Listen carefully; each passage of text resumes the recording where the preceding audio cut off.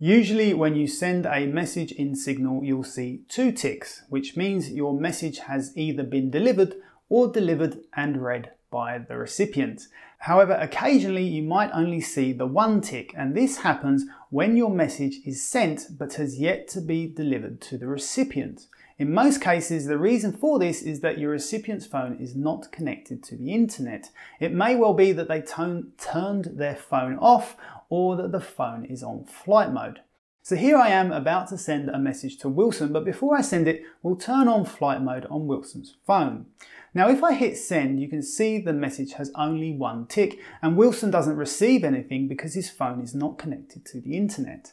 As soon as Wilson disables flight mode, his phone is back online, he receives my message, and you can see that the single tick becomes two normal ticks. So that is what the one tick means in Signal. If you'd like to know how to tell if someone is blocking you on Signal and what it means to the messages you try and send, then this is what you need to know.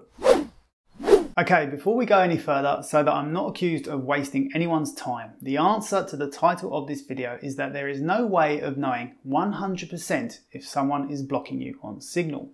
You won't receive a notification and there is no way of checking.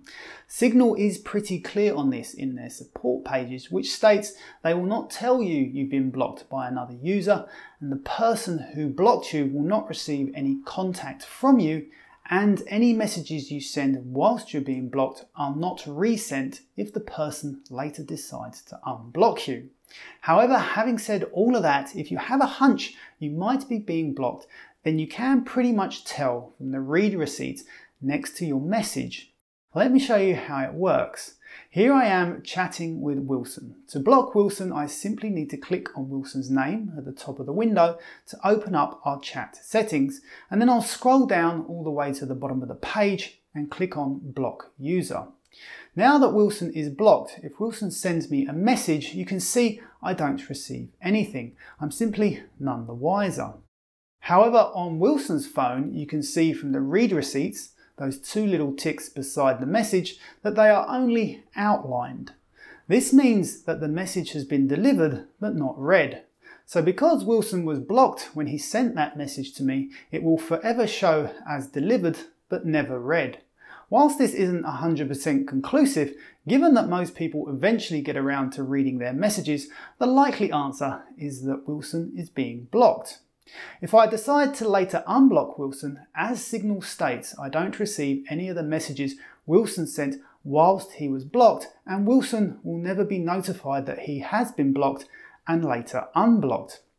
An alternative way to unblock people and see a list of everyone you have blocked is to click on the icon in the top left corner of the main screen to open up settings.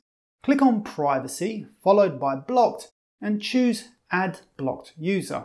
Here you can pick a name from your contacts or search for the person you wish to block.